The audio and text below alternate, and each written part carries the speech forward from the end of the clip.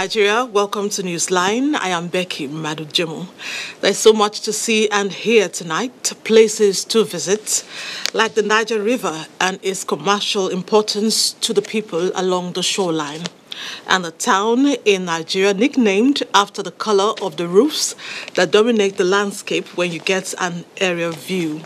For the crime stories, parents get the shock of their lives when they found out who actually kidnapped their daughter. The aftermath of the disappearance of a toddler and the confessions of a female courtess will leave you speechless. Joy Usiagu. Great to see you, Joy. Great to see you, Becky. A very good evening to you out there, and thanks for joining us this evening. Voting has ended in the Malian runoff election that is expected to produce the next president of the country. Foreign Desk correspondent Makut Simon Macham in Bamako reports that the electorate are choosing between two rivals, incumbent President Ibrahim Boubacar Keïta and opposition candidate Soumaïla Cissé. Malians on Sunday went to the polls for a final vote that determines the next president of the country after the earlier vote on July 29th failed to give any candidate the 50% vote required.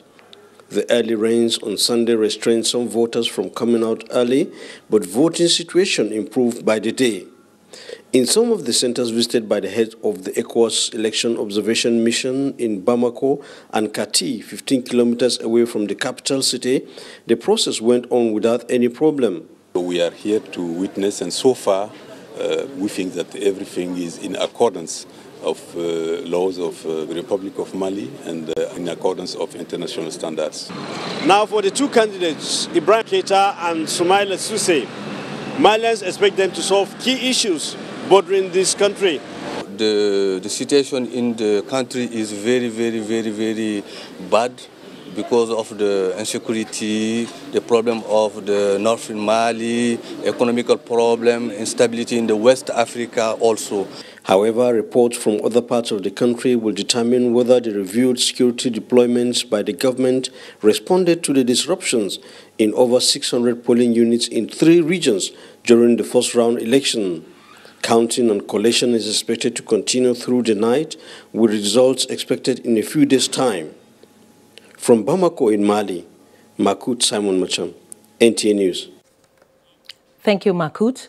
And back in Nigeria, the national chairman of the All Progressives Congress, Comrade Adams Oshomole, says he will uphold the doctrine of party discipline and loyalty to effectively project to the people the core values of APC as a party for progressives. This, he notes, is to further justify and demonstrate that APC as a governing party has the capacity to be trusted with the destiny of the nation. Political correspondent Salihu Abdullahi reports. Federal Executive under my watch will not seek to encroach on the duties and functions of the legislative and judicial arms of government. The law enforcing authorities will be charged to operate within the Constitution. President Muhammadu Buhari at inauguration of the coming of the APC-led administration in the country on May 29, 2015. The All Progressives Congress as a political party has by this assertion by President Muhammadu Buhari affirmed his resoluteness to pursue governance within the confines of democratic tenets as a platform for functional development of the nation. This, the current party chairman, Comrade Adams Oshomole, has continued to reiterate and re-emphasized that the APC does not only believe in democracy, but also practices it. In this direction, Comrade Adams Oshomole re-emphasized that any segment of the party or group or individual party member in any of the institutions of governance or party practice that goes against those ideas of democracy is not eligible to be a member or to continue to be a member or even to occupy public office under the banner of APC. Comrade Adams Oshomole is speaking against the backdrop of what he described as undemocratic development at the Senate in recent time. how can a presiding officer arrive at such a conclusion that there was a plan to carry out an illegal impeachment? Until an action takes place, how can you determine the status? If impeachment by itself is unlawful, the act of impeachment, if it is unlawful, then you can probably understand where he's coming from. But the truth is, it is lawful to impeach anyone, including the President of the Senate, including the Deputy President of the Senate, if the number required to do so.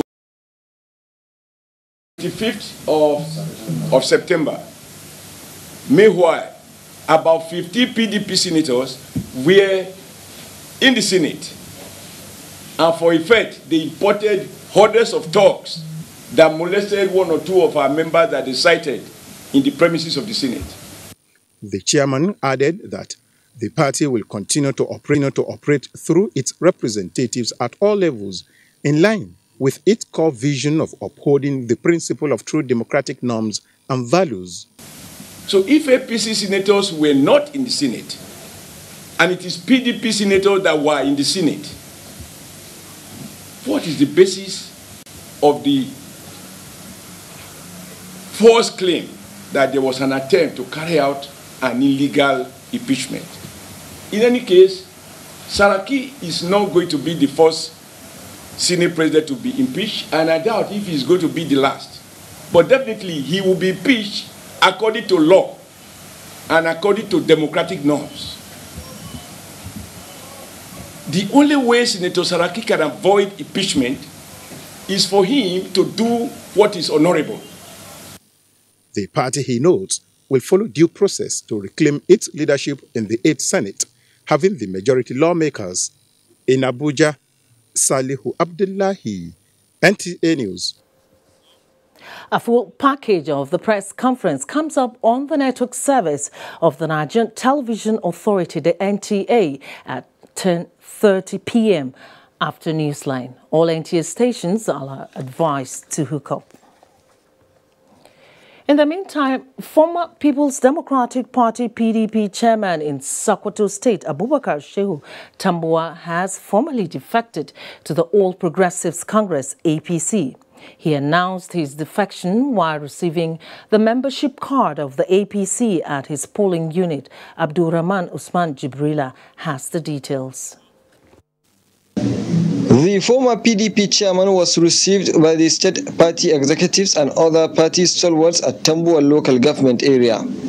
He was formally received into the APC when he was presented his membership card at the Hausawarlale polling unit, Kasuwar Daji ward in Tambuwal town. Addressing his supporters and other party members, Abubakar Shehu Tambuwal said his decision to defect to the APC was informed by the landmark achievements of the Buhari-led administration. The former PDP chairman pledged contributing his best towards realizing the aims and objectives of the present administration for the development of the nation. We refused to decamp and insisted on reform. PDP headquarters was helpless. you understand? So we had no option other than to decamp. We are not having any grievances. We are not allowed to participate. That's all. Abubakar Shehu Tambuwal used the medium to thank people of Tambuwal local government area and Sokoto State for their continued support towards his aspirations of working for the people. Some party stalwarts who spoke at the event reaffirmed their continued support and loyalty to the Buhari administration under the APC for a better nation. In Sokoto, Abraham Usman Jibrila, NTA News. And still talking politics, the All Progressives Congress, APC, has described as ridiculous the call by reformed All Progressives Congress requesting the Senate President Bukola Saraki to declare the seat of Senator Godswill Akpabio vacant. A statement by the National Publicity Secretary of the APC, Yekini Nabena, says that the statement should not be given any attention or credence. The APC says its position is that the Senate President honorably steps down or be impeached.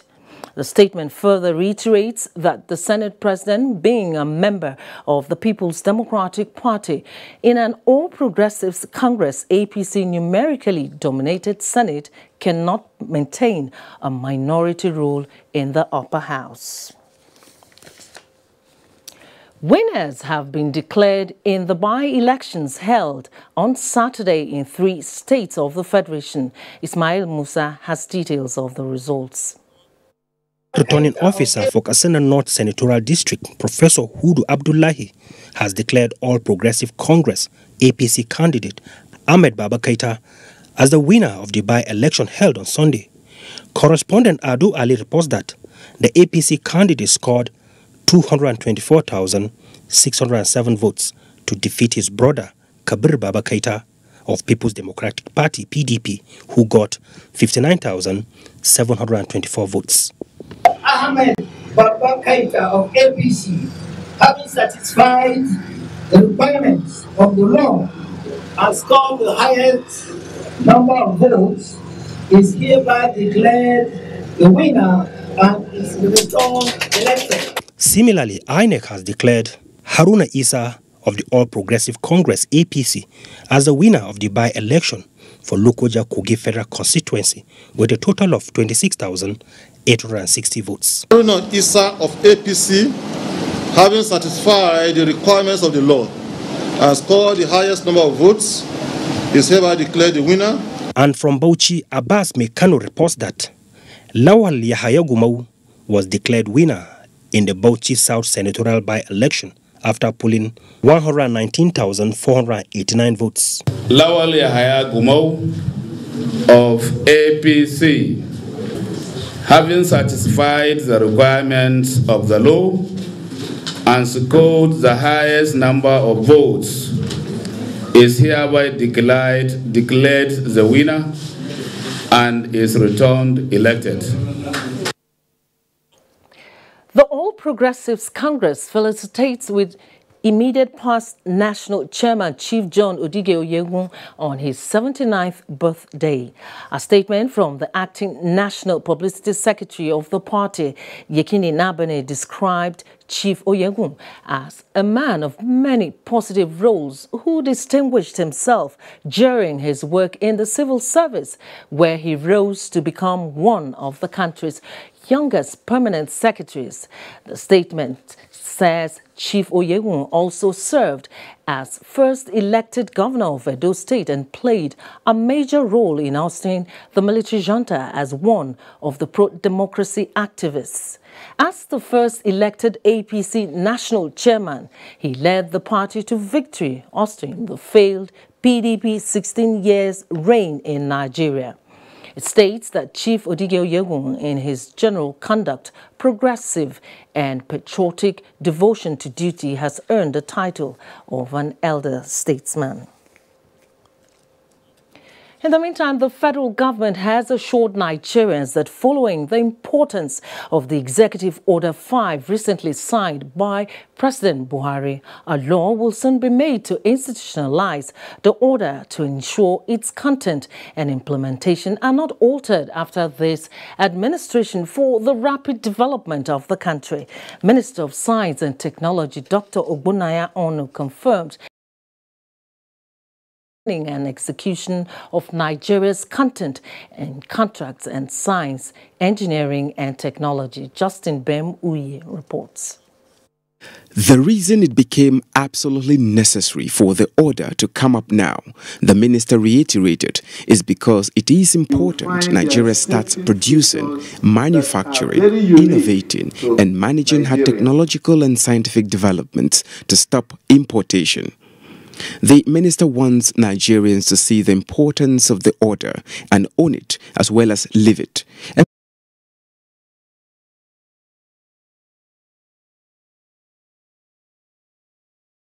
It affects the lives of all Nigerians. This order, if implemented, can determine for us tomorrow the value of our currency. It can help us solve the problem of unemployment. It can create wealth for us. It can help us grow the economy. Small-scale industries will emerge everywhere. He encouraged Nigerians to be self-confident as the nation has the best of intelligence in the world and that the federal government aims at bringing the intelligence to use in the country in making a measurable progress in development. Other related professionals as well as the general public were invited for the North Central Dialogue on Executive Order 5, which directs that procuring entities shall give preference to Nigerian companies and firms in the award of contracts in line with Public Procurement Act 2007. Justin Bemunyi, NTA News. Now, the provision of basic amenities by any government is no doubt a deliberate policy aimed at enhancing the livelihood of the people. To this end, the people of Adamawa State have benefited from the federal government's erosion and flood control projects in some communities in Ola North and Gani local government through the Ecological Fund Office. Simon Asher reports. Before the intervention of the present administration, roads that linked up Dapra, Ganwi, Daksami, Novena to Ganye Mentam and Kanasi, Gidankowa, among others that connect Ganye Town to Yola village were in bad condition and the worst, lack of culverts and drainage system, thereby making movement difficult to the people. The situation had in the past turned the people to untold hardship because of the incessant flooding during rainy season. However, the narrative has changed for the visionary initiative of the Buhari administration. So far, roads have been constructed with culverts and drainages built to control the menace of erosion and flooding to alleviate the difficulties of the people. Inaugurating and unveiling the fleets of projects to include Bagale Kofari erosion control work in Yola North, President Muhammadu Buhari, represented by the Minister of Health, Professor Isaac Adewale, says 56 similar projects have also been commissioned across the country, bringing the desired change needed in the nation. And what this is showing is the commitment of a leader who promises and has made every effort to ensure that those promises are kept. The determination of Mr. President is to ensure that the dividends of democracy are brought closer to our people. And when he promises, he delivers. Other speakers on the occasion urged the benefiting communities to take good care of the projects to ensure its sustainability for the betterment of the society. In Yola, Simon Asher, NTA News. 12th August every year is International Youth Day, a day set aside to celebrate the role and contributions of youths as essential partners in nation building and raise awareness on the challenges they face globally. Olainka Ojo in this report takes a look at this year's theme, which is Safe Space for Youth. The Nations General Assembly in 1999 first designated 12th August as International Youth Day. UN statistics indicates that there are currently 1.8 billion young people between the ages of 15 and 24 in the world. But 1 in 10 of the world's children live in conflict zones, and 24 million of them are out of school. Political instability, labor market challenges, and limited space for political and civic participation have led to the increasing isolation of youths in the society. This is why the United Nations Secretary General Antonio Guterres, in his message, said, "The hope of the world rests on young people." I believe in the power of young people. Peace, economic dynamism, social justice, tolerance, all these and more depends on tapping into the potential of youth.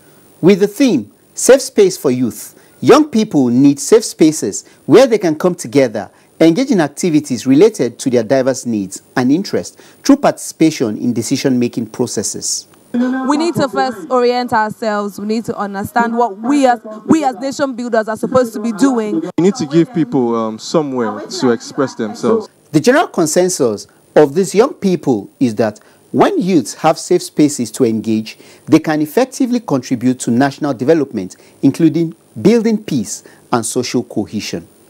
Olainka Ojo, NTA News. And still focusing on young people, youth empowering programs should go beyond providing means of livelihood to include intergovernmental equity and youth involvement in community decision-making in order to impact positively on societal development. This was the focus of the Youth Empowerment Scheme flag off by NASFAT Society in Abuja. Aliu Tukur reports. Life has not been easy for Ayanlowo Najimuddin, a 34-year-old graduate of physics mathematics who could not find a white-collar job since graduating from higher institution. But with the NASFAT Society Youth Empowerment Scheme, Najimuddin, who is among the 72 youths trained in various fields, can now earn a living, having been trained on fishery. We have 2,000 fishes in the pond right now, as I'm saying, and they are a month, 3 weeks old.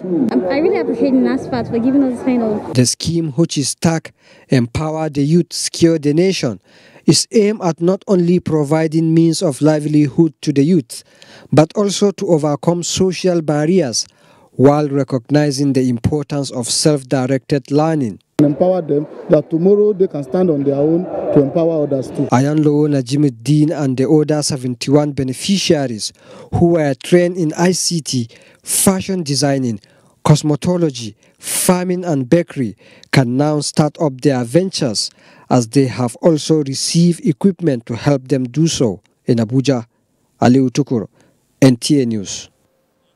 The wife of the President, Aisha Buhari, has arrived Seoul, the capital of Korea, Sunday afternoon, ahead of her conferment with an honorary doctorate degree in humanity by Sun Moon University in recognition of her contributions to humanity.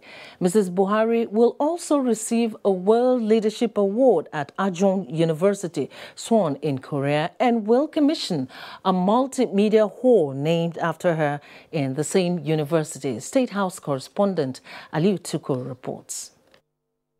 On her arrival, the wife of the president, Aisha Muhammadu Buhari, was received by the Nigerian ambassador to the Republic of Korea, Aminu Muhammad Alatu, alongside his wife, Yasmin. The management of Sun Moon University was also at hand to receive the wife of the president, led by their chair, Mr. Chanchel Lee.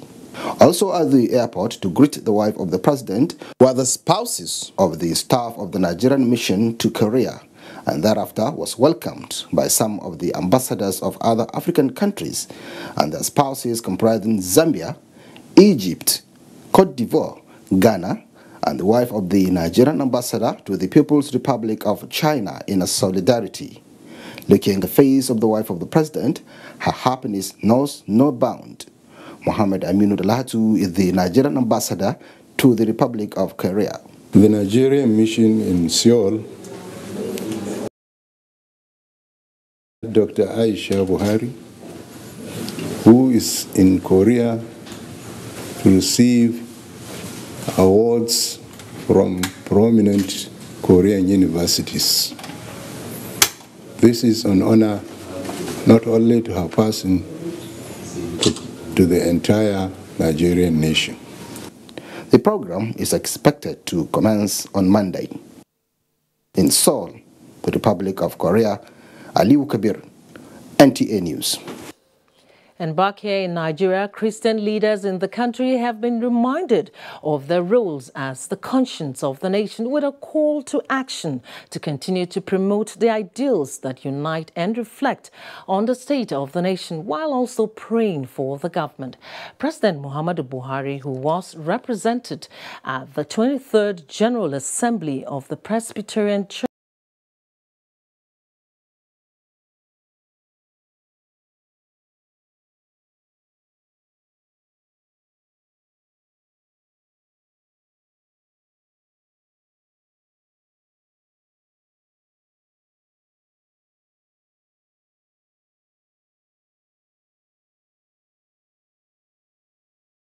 Nifred Oyoita stressed the need for religious tolerance, love, and unity of the nation. He described the Presbyterian Church as a pivotal agent of change with tremendous contributions in the agricultural, educational, and other socio-economic subsectors. We know that The teaching of our Lord Jesus Christ is based basically on 2 commandments. First of all, you love the Lord your God with all your heart and with all your might. And then secondly, you love your neighbor as yourself. And once you as a Christian stand on these 2 commandments, you have obeyed all the commandments of Moses and indeed even the law of your country. Governor of Akwa Ibom State, Deacon Udom Emmanuel, represented by the Commissioner for Women Affairs, Dr. Glory Edith, was also at hand to present a keynote address on the theme, Living by the Word of God. Other participants at the General Assembly called for a return to a corrupt-free country with high national values. In the security situation in Nigeria, all hands must be on deck. As a country and as a government, we are not in any manner celebrating the situation. Of killing, destroying what you cannot produce, we reject that. As a church, we really mourn for those whose lost ones their life have just been quenched. The 23rd General Assembly coincided with the 172 years of existence of the Presbyterian Church of Nigeria and featured awards to various personalities, including the Chief of Naval Staff, Vice Admiral Ibok Etibas. In Calabar, Umo Basadate, NTA News. And talking sports now, Nigeria's Aruna Kadri beats Anthony Hatchard of France in the ITTF Challenge Open Men's Final as Nigeria men's rugby team returns to the international scene with big win over Nigeria Republic. These and more on Sports Update with